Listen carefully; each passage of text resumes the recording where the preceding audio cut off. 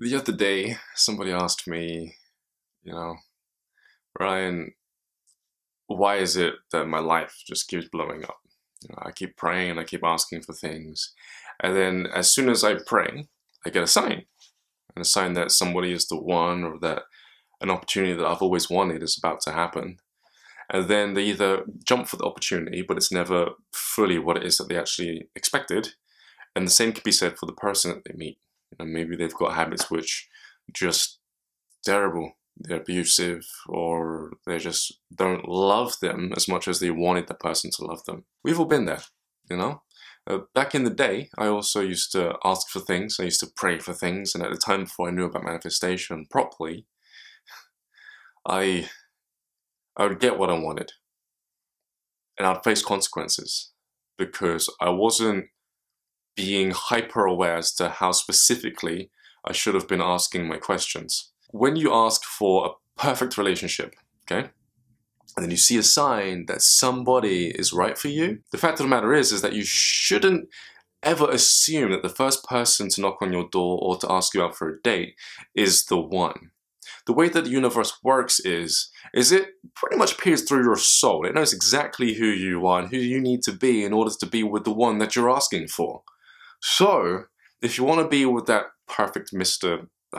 Whatever his name is, James, Damien, just think off the top of your head, or if it's a girl out there you want to be with, just know this. If you're not ready, the universe isn't going to cheat you out of an experience. No, it's going to help you. And it's going to do that by putting someone in front of you that's going to test you. They're going to bring up everything inside you that you need to work on in order to be compatible with the one that you wish to be compatible with, your soulmate, right? The person you want to spend the rest of your life with, have kids with, they say.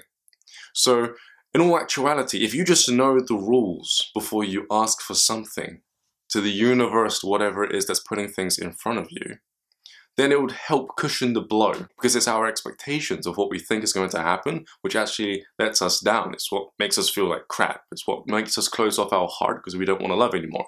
Now, can you imagine if you ask for that Mr. Right or that Mr. Somebody to show up within your life, and you keep missing out opportunities to grow, because every person that comes into your reality, you shoot down. You notice how they're not compatible. You don't take the time to self-reflect on your own emotions, on your own mindset. You don't take the time to grow within that temporary relationship.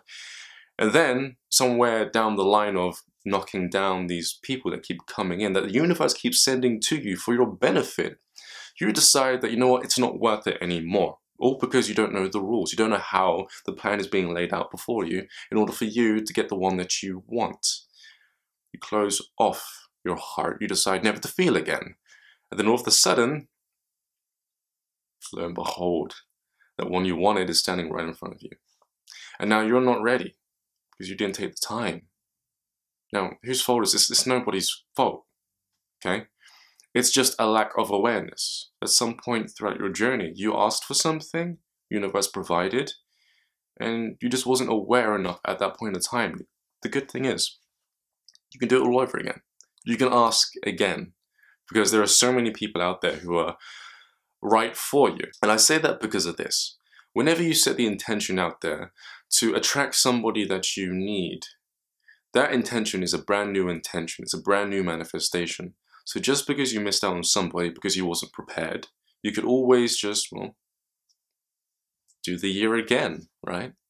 You can set out another intention for somebody else, if not the same as the one that you missed out on before. Only this time, you can be extremely aware as to how each new person that comes into your environment, into your life, is just there to bring up in you things that you need to change. I'm saying this because it's really okay to be unconscious every now and then. It's really okay to mess up. Maybe the universe knew that you were going to mess up. And so it's going to give you so many chances to become aware of what it is that you need to do. Some people do this for a lifetime.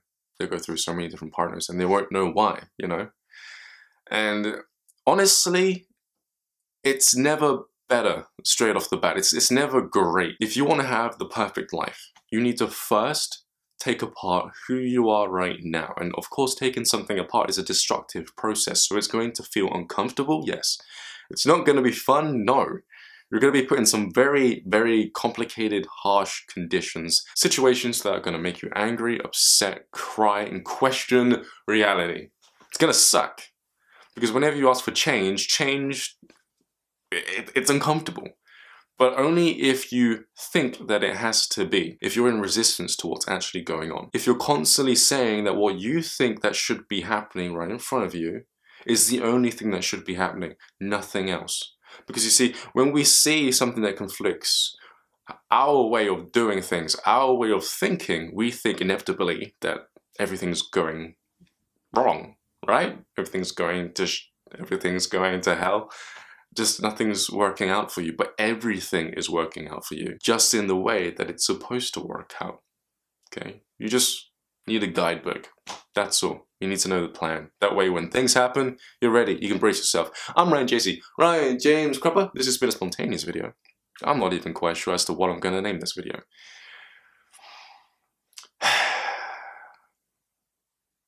Subscribe to my YouTube channel for more videos like this, and check out my website ryancropper.com for online courses. And if you've been around for a while on my YouTube channel, you'll know what those courses pertain to. Things like astral projection, manifestation, and memory mastery, and probably even more in the future. I'll speak to you pretty soon.